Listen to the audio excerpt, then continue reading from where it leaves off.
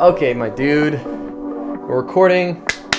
Today I want to talk about how I built my website, because it's more than just a personal website. It's really like a platform where I can deploy all my apps over the next year. When we take a look here and we go to my website, you see it's like this, we got this front end here, you scroll down, we got all this stuff. What none of you can actually see is that we have a bunch going on in the back end. So there's actually a dashboard, but as you can see, we got a 401. It's because we're not authenticated. My website actually has a login route. It's not linked anywhere. Okay. Wow, failed to log in. Did I change the password? Oh no, I think I typed it in wrong. Okay, that should be the correct password. Logged in as hangfire. So now API/hangfire, right? Oh my god, there's a dashboard. This hangfire server can process background jobs. Right now there's 2 jobs. This one, statistics, goes every minute, and the GitHub one goes once an hour. Here's my Kubernetes cluster. We created it 15 days ago. You can see we have 3 nodes here. So these are physical machine. Well, they're not physical, but they act like physical machines. Let's look at deployment.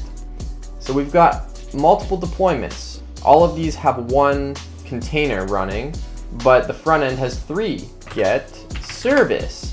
You can see each one of these is also a service. You code up all of these programs and you want to be able to easily scale them up. So how do we do that? I like to focus on back-end automation, writing algorithms. So what do we need to make this platform? This is what I was asking myself a few months ago. Some of this stuff is really basic. We need a database. We need background processing, which is just updating our database periodically. Secure APIs. That's like how you saw that I've secured hangfire. We want the front end to be separate from the back end, and we want to separate all these things. That way they can be developed by themselves. Microservices. Okay, this is the architecture. This is the term used to describe the architecture for what I'm trying to do. This is I had to sit down a few months ago and come up with the microservices for our design. So that ended up being an authentication server that uses JSON web tokens. I coded this one up a month ago when I was on vacation in Jamaica. I can't just sit and you know, be a vegetable on the beach, so I coded up this authentication server.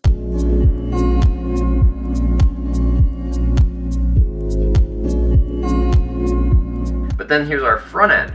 Our front end uses the authentication server with a login route, and our front end can also access the hangfire background processing server through the dashboard. But the only way you can get there is by logging in. So this is how everything's connected.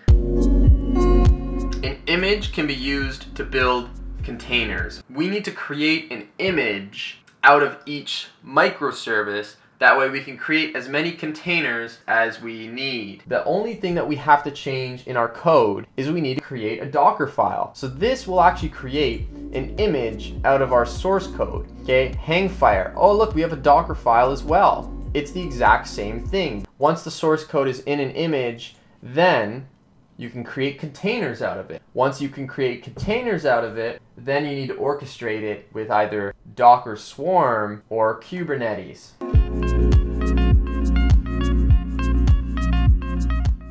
This is how you translate your programming knowledge into Kubernetes knowledge. Each microservice is a deployment, and then I can say create 3 replicas, and that creates 3 pods. So a pod is like a container, but it can contain multiple containers. If you want your deployment to be able to talk to other things, then you create a service. Here's a deployment, and here's the name of the image. But if we want to scale it up, we can actually just change this number. That's how easy it is. It's the next day. I just want to show you a real life example of how easy it is to deploy some new code. So we need to first build the image, okay?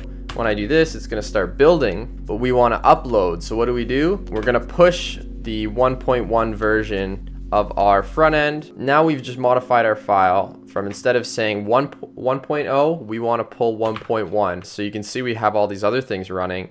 None of those are affected. So the only thing that gets affected is the front end, which is awesome. So I know it's not going to break any of these things. It's completely separate. It's completely separate. So now let's apply the file again. And it's going to do the same thing where it's like only one of them is up to date right now. It's going to create more containers. It's going to kill off the old ones. And it does all of this without you even noticing. You know, we're live here. So it was really that easy.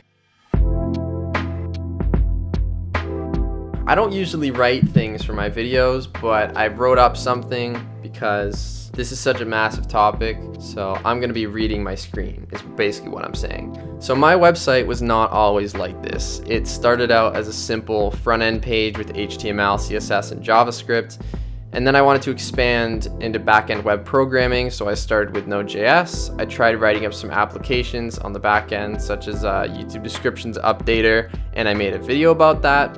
But it all started to feel messy when the front end and back end was on the same server. This is when I got started thinking about microservices, and I started making videos talking about how I want to design my server architecture. Many of you recommended that I use Docker and Kubernetes for scale, which I had never done before. I started putting my code into Docker images, and then I played around with Docker Compose and container-to-container networking. Once I felt confident with Docker Compose, I started learning Kubernetes, and I tried converting my existing Docker Compose files into Kubernetes files. So I had to learn about pods, services, deployments, and the difference between Docker networks and Kubernetes networks. So it was very, very valuable. Turns out every service networks on a private IP by default, and to expose the service to the outside world, you have to do some extra work. The best solution appeared to be the Ingress controller, as they have one based on nginx. So I converted my nginx knowledge into the nginx-ingress controller and successfully sent requests to the appropriate servers. Then everything started making sense, surprisingly. So then everything started making sense, and I deployed my backend to production. It didn't take much time after that to write up a front end and connect it to my backend code base. The front end is pretty scalable. .NET, Node.js, hangfire, authentication, all good. But for now, I have a single instance of a database. If I want more than one instance of a database, the data is going to need to be replicated between the two. So here's the thing, right? The database is not scalable. It's not. The file servers don't even exist. Okay, so clearly we've solved these problems, but we haven't solved these problems. What I'm trying to say is that it never ends. I don't know, guys. What do you think? Do you like these videos where I sit down and blow up my mind?